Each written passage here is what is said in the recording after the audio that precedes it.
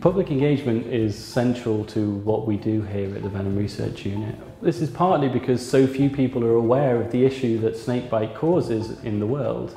And so we want to promote that by getting the message across to people that snakebite really is an important tropical disease. So, this is probably the world's most dangerous animal.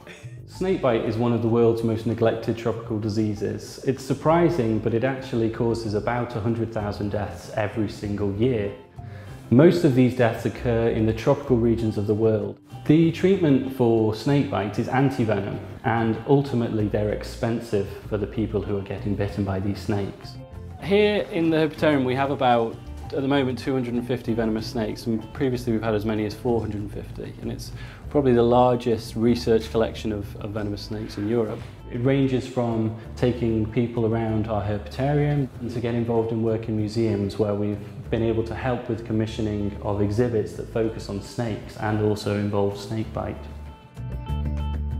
One of the things that I've been involved in terms of public engagement is giving talks to people working in these countries for medical agencies where people are being bitten by snakes.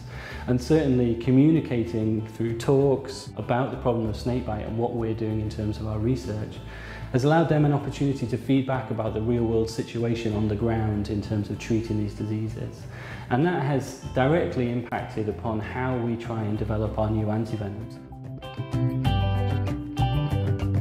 It does require some dedication, the learning of some new skills, and also a commitment on your time, but the rewards can be great. I really enjoy engaging with the public in general. I think partly it's the variety of the different people that you can talk to. As scientists, we're largely passionate about what we do, and it's just another step for us to take that passion and actually translate it to other people.